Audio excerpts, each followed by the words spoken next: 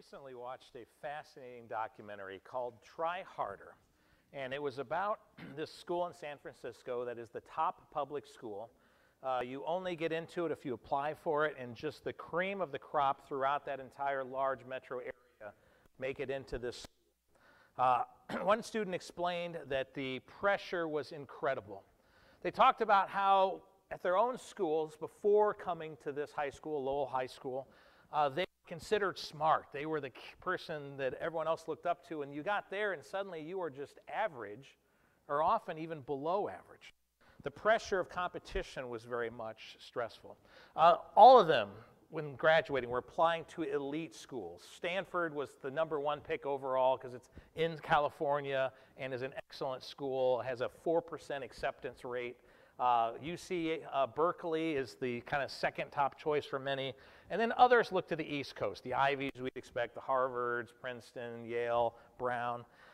But the problem they were explaining is that most of these schools only want one person from a high school. In other words, Harvard doesn't want 10 kids from one school. It kind of looks bad to do that. In addition, Lowell High School is a vast majority Asian, especially Chinese and Taiwanese, seem to be where many of them came from, their parents. And once again, the schools did not want too many Asian students, so the pressure was very high to be the one that they selected. So they were all battling for the same positions. But the senior class president, who was Chinese by background, was liked by almost everybody. When people were talking about him, repeatedly you heard the word genius. Students would say, he's a genius.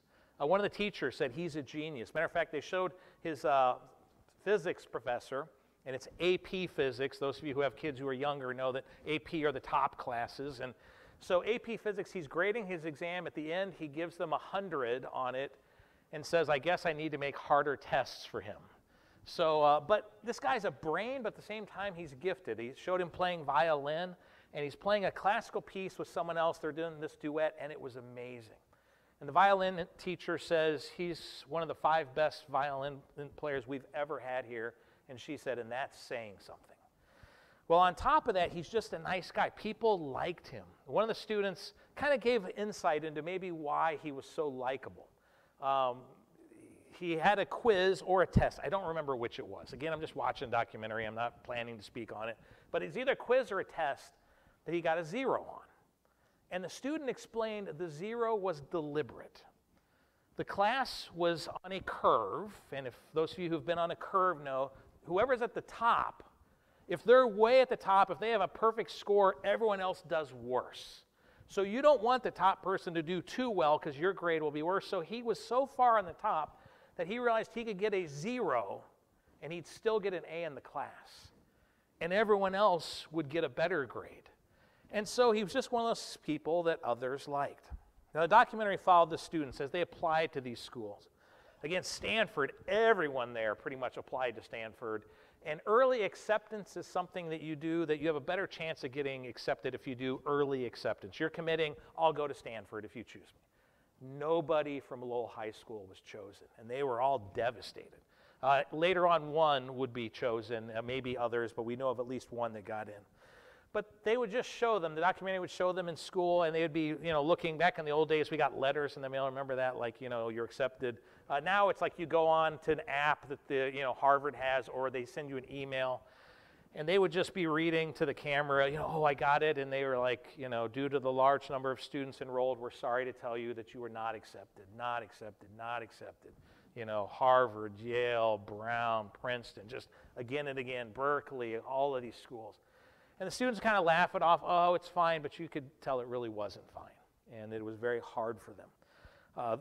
But the class president got his notice when he was at the beginning of a class. So before classes started, and I guess the documentarian just had the camera rolling, and so he pulls it up and sees that he was accepted to Harvard. And what was neat was to see the students around. Again, the jealousy there is just terrible because they're all fighting for these positions. Many of them have parents who have set an expectation for them. But the students were genuinely happy for this guy who just was really a good guy.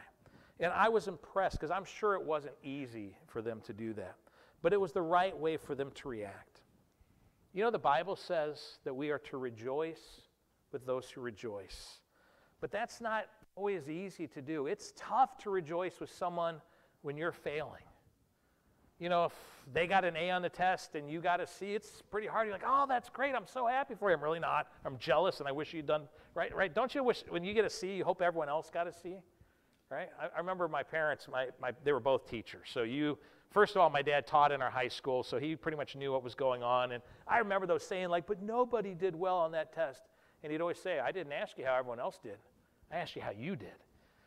So it's hard to rejoice when everyone else does well. It's hard to rejoice when someone else gets a promotion and you are passed over. It's difficult to rejoice when someone else has started a new relationship and they're so happy and you're feeling alone. It's hard to rejoice when someone talks about how amazing their marriage is and yours is struggling. How do we rejoice with others? Romans chapter 12, 14 to 17 contains some radical and revolutionary teaching about relationships. We read this in verse 14. Paul writes, bless those who persecute you, bless and do not curse. Now, to bless someone is to ask God to bestow his favor on them. To bless is far more than to not retaliate. Christians are to actively seek the best for their persecutors. Now, the truth is, as Christians in the United States, we have not typically experienced much in the way of persecution. It would be more like, yeah, okay, maybe people don't like us sometimes, but I'm telling you, as our culture changes, persecution will become stronger. I don't think any of us are going to be killed for our faith. Probably won't be harmed because of what we believe, but we will certainly be reviled by many. There will be people who will dislike us simply because we are Christians who follow Christ's teaching. So how will we respond to them? Well, Paul says here twice, bless. Bless those who persecute you, bless and do not curse. Biblically, when something is repeated, it's to emphasize. Kind of it's underlined, bolded. And passive acceptance of persecution is not enough. It's not enough to simply withhold retaliation. We're to take a proactive step and bless them. Jesus said this in Matthew chapter 5. You have heard it said, love your neighbor and hate your enemy. But I tell you, love your enemies and pray for those who persecute you, that you may be children of your Father in heaven. So we're to go beyond simply like not hating them. And we're called to love them. We're called to pray for them. You know, Jesus on the cross, Father, forgive them, for they don't know what they're doing. John Piper says this, if we're going to be treated unjustly and even hurt unjustly for Christ's sake, and yet bless our adversaries and pray for them, then our natural obsession with self-preoccupation and self-exaltation must die. It must be replaced by Christ's preoccupation and Christ's exaltation. That's what faith is, embracing the all-satisfying treasure of Christ. So it's not enough to just not like, okay, I'm not going to do anything against them. I'm not going to retaliate. We are to care about them, but that's only going to happen if Christ has filled us, if he is the most important thing in our lives, if his Holy Spirit is filling us, then we can bless those who persecute us. Verse 15, he continues, rejoice with those who rejoice, mourn with those who mourn. So again, those students at Lowell High School, to rejoice with their class president. He got into Harvard, even though they got rejection after rejection after rejection. That's what we're called to do, though, is rejoice with those who are rejoicing. But it's difficult. It's often easier to be caring towards someone who's struggling. If we have a friend who's hurting, it's easier to put our arm around them, and I'm sorry, and I really hurt with you. Maybe even to cry tears with them as they're going through something deeply painful. It's easier to pray for them than it often is to rejoice when someone has something that we wished. If you're invited to a wedding, but you're single, desperately wishing you were married, or again, maybe you're divorced and remembering that day for you, or maybe you're alone and you just wish that life were different. It can be hard to celebrate with people who have what you don't. It's not always easy to rejoice with others, but it's the right thing to do. The problem is we start to compare ourselves to them. We start to think, why did they get this? Why do they deserve that? You saw that at the high school in the documentary, that there was some kind of like, well, why did this student get in? But God calls us to rejoice with others. It's difficult, though. Again, envy rears its ugly head. You look at the National Football League. Different positions get paid different amounts of money. So quarterbacks, they get the most. Wide receivers also tend to get a good amount of money. Running backs, offensive linemen, they're just not going to get paid. Now, again, not paid that well. Like they only made $3 million last year. It'd be hard to live off $3 million, but I think I could adjust my lifestyle. But still, in the NFL, there is real jealousy among positions if someone gets paid more than you do. So with quarterbacks, all of the time you see that there's a quarterback who just set a new record for getting paid the most, and their contract's amazing. And they're so happy. They've got their 20 cars and 3 mansions, and they're living it up. And then they discover that someone else just got a new contract for even more. And they're not rejoicing now for the other quarterback. Man, that's so great. He deserves it.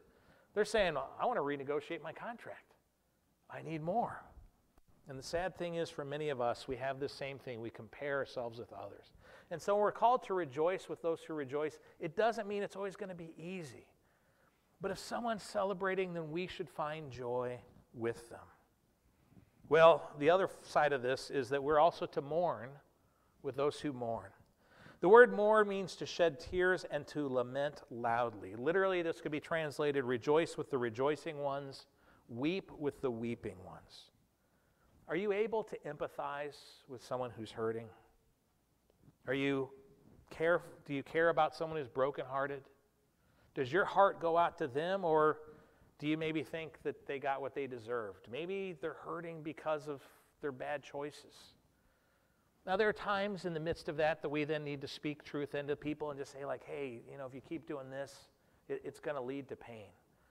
But if someone's hurting, rather than pointing fingers at their failures, we need to first come to them with love and first mourn with them. If we're going to rejoice with someone when they're happy, we need to get rid of our jealousy. If we're going to mourn with those who are hurting, we need to jettison any judgmental spirit that we have. Instead of being indifferent to the emotions of others, we are called to be empathetic. It's been said that a sorrow that's shared is half the trouble, and a joy that is shared is joy made double. I love the Apostle Paul, his heart that he had for others. He says this in 2 Corinthians chapter 11. Who is weak, and I do not feel it weak? Who is led into sin, and I do not inwardly burn? In other words, when people are struggling, he feels for them. They're weak. He cares about them. They're struggling with a sin. His heart burns for them. Paul cared about them, and we're called to do the same. In a world that couldn't care less, we're called to care more. A story told of a little boy whose next-door neighbor's wife had died. And this elderly man one day was just outside sitting alone and clearly sad, and the little boy went over to him and sat down next to him. When he came back over, his mom said, "What did you guys talk about?" And the boy said, "Nothing. I just helped him cry." That's what we're called to do, to mourn with those who mourn. Job's friends did that. If you know the story of Job in the Bible, he loses everything. And for 7 days, his friends come and just mourn with him. And it wasn't until they opened up their mouths and then started pointing fingers at him that they did poorly. But that first week, they were just there with him. We're to do the same. I'm convicted by the words of a commentator who wrote, "To refuse to rejoice with another reveals envy in your heart. To refuse to weep with another is to reveal a lack of compassion in your heart. Either way, you have a serious heart problem." So do you rejoice with people who are rejoicing? If not, you need to look at your heart, because something is not right in here. Are you able to mourn with those who mourn, or is it just an inconvenience, like, I'm just not really into emotions, sorry, just don't do well with them? I don't care if you do well or not. God's called you to minister to those who are hurting. His Holy Spirit will equip you with what you need if you'll allow him to. Well, if we're going to do all these things, if we're going to rejoice with those who rejoice, if we're going to mourn with those who mourn, we're going to need to be humble. Verse 16. Paul says, live in harmony with one another. Do not be proud, but be willing to associate with people of low position. Do not be conceited. The Greek for harmony literally means think the same thing towards one another. Acts chapter 4, we're told that the believers were of one heart and mind. And that's this idea that we're to have. Later in the book of Romans, Paul will say this in chapter 15. May the God who gives endurance and encouragement give you a spirit of unity among yourselves as you follow Christ Jesus. So God is looking for people who are united, who live in harmony with one another, caring for each other. And he warns us here about being haughty. Do not be proud, but be willing to associate with people of low position. The phrase here, be willing to associate, means to be led along or carried along. That they're people that you are willing to be around. The phrase low position describes those who've been flattened by life, those who've been knocked down. There are people who've been pummeled with problems. They're hurting. And you know what? They're not going to make you look better. You know, we learn in school, like you want to always be around people who make you look better, right? Like in high school, you kind of learn, like if you can be with cooler people, it bumps you up a little bit. As Christians, that's not what we're to be about. There is no caste system in Christianity. We're to care about everyone. Paul warns us against being conceited because there's no place for conceit in Christianity. The tense of this reads, do not have the habit of being haughty. So, has it been a while since you've gotten off your high horse? Do you feel like you're better than other people? Are you living in harmony with those around you? Because that's what God's calling you to do. Verse 17, Paul continues, do not repay anyone evil for evil. And this warning goes against our nature. I mean, we just want to repay someone. They do something to us, we want to pay them back. Reminds me of a story about Jack and his little sister. Jack's mom hears him screaming in his room, and he runs in to find her 2-year-old daughter pulling on his hair, and she grabs her fingers and takes them out, and she says to Jack, like, you got to understand, your sister, she doesn't know what she's doing. She didn't know that hurts. And she left the room, and just literally a few seconds later, she hears the daughter crying. And the mom came back in now and says to Jack, what happened? He said, she knows now. Well, is there someone you'd like to pay back today? Is there someone you would like to hurt because they hurt you? Here's the deal. Don't retaliate when you've been wrong. 1 Thessalonians 5, Paul writes this. Make sure that nobody pays back wrong for wrong, but always try to be kind to each other and to everyone else. It's easy to want to repay, but God calls us to be kind to one another. Why should we resist repaying a wrong? Proverbs 30 says this. For as churning the milk produces butter, and as twisting the nose produces blood, so stirring up anger produces strife. You know, back then we don't obviously churn our butter. Anyone here ever churned butter before? Oh, okay, a couple people churn butter, okay. I've seen it done, you know, like we went to one of those historic places where they've got like this large kind of thing and you churn the butter. And if you do that to milk and the cream will rise, eventually it becomes butter. That's just what's going to happen. If you grab someone's nose and twist it, it will bleed. And believe me, I know I've broken my nose 3 times. You twist the nose, it starts to bleed. That's what's going to happen. Shouldn't be shocked when it does. And in the same way, this proverb's saying, stirring up anger produces strife. There are people who stir and stir and stir, and then they're shocked when someone gets mad at them. I have a friend, some of you guys know Francois from our church, and Francois' wife Denise, she's a city girl from the Bronx, and Denise has a sense of humor, but there are just times you don't mess with Denise. She's a city girl, and Francois would just love to tease her. And I would always tell him it's poking the bear. And you know, you poke a bear, and you poke a bear, and you poke it, and then you're shocked when its claws come out and it mauls you. And as a matter of fact, Francois told me recently when I talked to him that he says he remembers that at times when he's like tempted to like poke at her, that he's poking the bear and not to do that. But some people, they cause strife and then they're shocked when there are problems. The Bible's very clear. We're to be careful how we treat each other, how we act. Here's the thing. Sometimes someone has hurt us, and so to us, we're just getting them back. They gossiped, you gossip back. They do something and you hurt them back. And now as far as you're concerned, you're even. But often to them, they don't even really think of the first thing that they did. And now they're just plotting revenge on you. Strife leads to more strife. And here's the thing. It ruins our testimony of Christ. If someone sees that we love revenge, and yet later we talk about, oh, we're to forgive. Jesus wants us to forgive. You're going to be like, what? You don't do that. So we need to be very careful, because that kind of attitude, the revenge, will destroy us. It doesn't just hurt the other person. It'll hurt our soul. It will hurt who we are. According to Edward Barnes in Time magazine back in 1994, during the Civil War in Bosnia, there was a Sarajevo man named Pipo. He was a Bosnian sniper who shot 325 people for the sake of revenge. Before becoming a sniper, he was a partner in a restaurant with a Muslim man. The two were friends and they were partners, until Pipo's mother was jailed and then beaten by Muslims. He recalls, when she got out, she wouldn't talk about it. And that's when I picked up a gun and I began shooting Muslims. I hate them. But killing for revenge has changed him. He says, all I know how to do is kill. I'm not sure I'm normal anymore. I can talk to people, but if someone pushes me, I will kill them. After shooting 325 people, he says he has no more fear, no remorse, no feelings at all. He said, I went to see my mother in Belgrade and she hugged me and I felt nothing. I have no life anymore. I go from day to day, but nothing means anything. I don't want a wife and children. I don't want to think. He got revenge. He's destroyed people's lives, but he's also destroyed his own life in doing it. You can't always stop people from hating you, but you don't have to hate them back.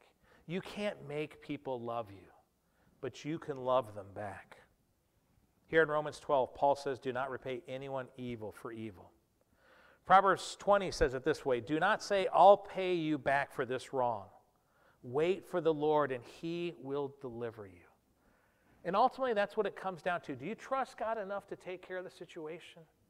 Do you trust God enough to say, Lord, you're in charge, and I'm going to let you repay. I'm going to let you take care of this.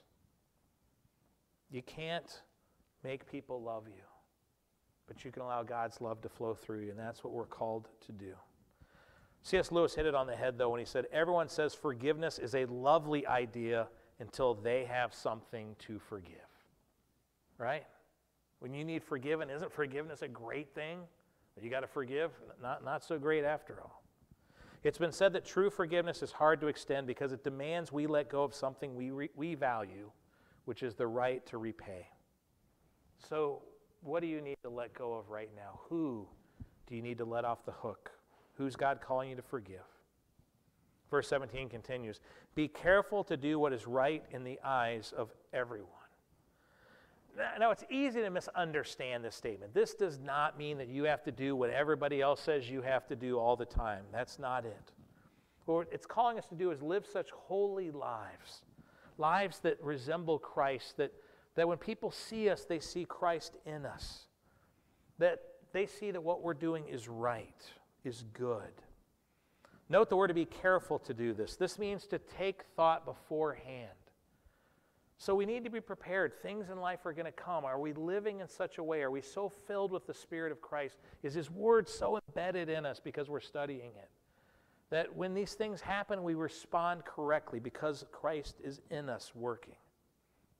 Too many of us live haphazard lives when God wants us to be prepared to walk in His ways. Paul says we're to do what's right. This word could be translated as beautiful or precious. That when people see our lives, they just go, wow, there's just something about them. There's just this difference in them that I see. Here's the principle. Live in such a way that no one can make an honest accusation against you. Live so that if they're going to accuse you, they will have to tell a lie to do it.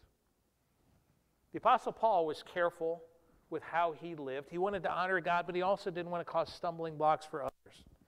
And so he was careful with an offering that had been given to him. 2 Corinthians chapter 8, we read this. We want to avoid any criticism of the way we administer this liberal gift churches had given generously. For we are taking pains to do what is right, not only in the eyes of the Lord, but also in the eyes of man. Now, ultimately, our job is not to make others impressed with us, but we should be living in such a way that we're not going to do things that might look questionable, that might look shady. Maybe there's nothing wrong with them, but to others there would appear to be something wrong, something unethical. So if that's the case, then we shouldn't do that. We need to live our lives as an open book. Here at Grace Alliance, our finances are an open book. We don't hide what we do with our money. If you want to see our treasurer, Dave Hill, he'll happily show you what we spend our money on. We open our books because literally we have nothing to hide. How about you? Is your life an open book?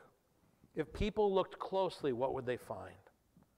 Paul's saying that we must be careful to do what's right in the eyes of everyone, and that's not easy. It requires integrity.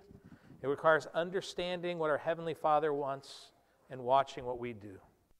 You know, you can fool some of the people some of the time, but you can fool God none of the time. He always knows. So what do people see when they look at your life? Does your integrity, does your goodness bring glory to God? A referee from New York wrote, I was refereeing a league championship basketball game in New Rochelle, New York, between New Rochelle and Yonkers High School. The gym was crowded to capacity. The volume of the noise made it impossible to hear. Yonkers was leading by 1 point, he said, when I looked up at the clock and I saw there was 30 seconds to go. With time running out, New Rochelle, the home team, pushed the ball up the court, took a shot, and the ball rolled around the rim and then rolled out. But then one of New Rochelle's players managed to tap it in, and he said, I looked up and I saw that the time was at 0. So New Rochelle is celebrating, the team's out there on the court, they won, and he goes to the other referee and says, like, was that tapped in? You know, was the game still going on? And the other referee's like, I don't know, I didn't see it either. So then they went over to the timekeeper, who was a young man of about 17 years old.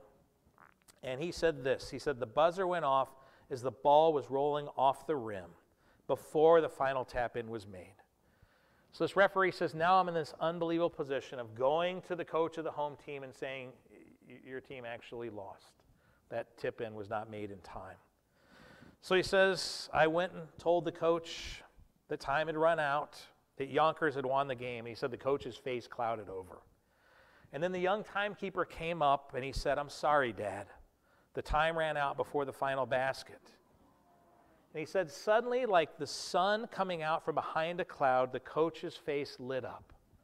And he said, that's okay, son. You did what you had to do, and I'm proud of you. Turning to me, he said, Al, I want you to meet my son, Joe. And he said then the two of them walked off the court with the father's arm around his son. That's integrity. That's what this passage is talking about. Being careful to do what is right in the eyes of everyone. That kid would have been a hero. If he had told his friends the game was over and I told him it wasn't and we won, he would have been a hero. They would have been like, that's really bad, that's not good ethics, that's bad morals. No way, they would have loved him for it. We need to do what's right because people might have liked him for it, but they also would have known this is someone we can't trust. This is someone who does not have integrity. Are you living your life in such a way that if people have to accuse you, it's of something that they're wrong about? Are you living up to what God has challenged you to do? None of these things Paul has talked about here in Romans chapter 12 are easy. Bless those who persecute us. I mean, it's one thing to put up with people who persecute us. But we're called to bless them? That doesn't make any sense. We're to rejoice with people who are rejoicing? That's often not easy. Mourn with those who mourn? That's so not fun to do. And it takes a lot out of us. We're to be humble. We're not to exalt ourselves. We're not to seek revenge. That goes against what our culture teaches us. Doing what is right all the time, it seems impossible. But all of these things are possible if we allow God to change our character, if we allow the Spirit of Christ to work on our heart, and if we surrender to His work. So let me ask you, are you allowing God to change you? Will you ask Him to help this passage be true in your life, that these things would be who you are? Living in harmony is not an easy thing. Harmonizing is not an easy thing. Singing melody, very easy. As a singer, like when I'm playing my guitar, I can sing melody, no problem. Literally 10% of my brain is thinking about what it's singing. Most of it's on the guitar. And then occasionally I'm like, ooh, who's that walking in? And normally if I make a mistake on guitar, it's because like what's going on over there? But very little of my mind needs to work on melody. Harmony is a totally different thing, and you will only hear me harmonizing on hymns, where typically hymns stylistically are a little bit easier, the harmonies are typically a little bit easier. But with harmony, the thing is you have to listen for what other people are doing.